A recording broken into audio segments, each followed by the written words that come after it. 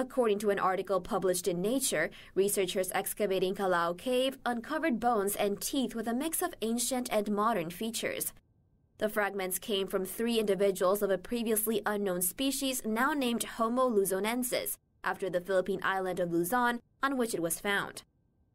The size of the bones suggests its owners may have only been about 3 feet tall, and possibly shorter than Homo Floresiensis, who inhabited the Indonesian island of Flores. Both were alive and present in Eastern Asia 50,000 years ago, at the same time as the Homo sapiens, Neanderthals, and Denisovans. According to the New York Times, the tiny hominins in Luzon and Flores may be descended from Homo erectus.